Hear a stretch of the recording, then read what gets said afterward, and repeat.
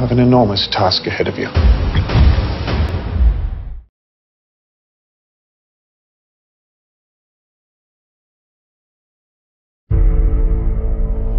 We must now select my successor, and it's only one man the opposition will accept. He stands for one thing, and one thing only, himself.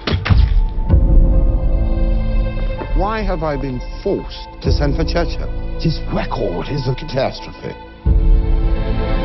Let them see your true qualities, your lack of vanity. Yeah, my iron will. Your sense of humour. Ho, ho, ho.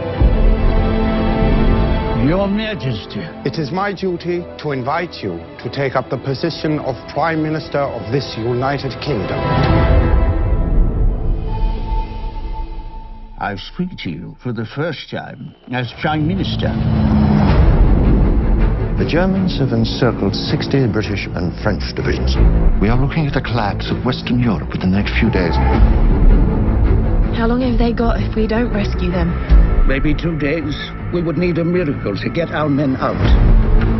You have the full weight of the world on your shoulders. We're facing certain defeat on land, the annihilation of our army, and imminent invasion. We must negotiate peace talks. When will the lesson be learned? You cannot reason with a tiger when your head is in its mouth! Nonsense. The only slippery slope. Would you stop interrupting me while I am interrupting you?